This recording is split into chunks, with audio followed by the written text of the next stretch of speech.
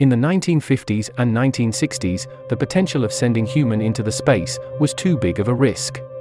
Scientists decided to send animals instead, in particular chimpanzees, for a survivability test. In January 31, 1961, about 6 trained chimpanzees were the candidates for an orbital flight mission called Project Mercury. But ultimately a particular chimpanzee known as number 65 was chosen by the Air Force veterinarian, and soon given the name HAM, which is the acronym for the laboratory that prepared him for his historic mission.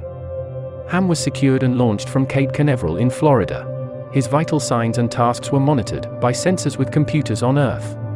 The capsule suffered a partial loss of pressure during the flight, but fortunately HAM's spacesuit prevented him from suffering any harm.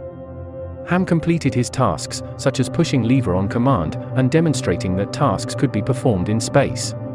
HAM landed back on Earth, without any major injury except bruised nose.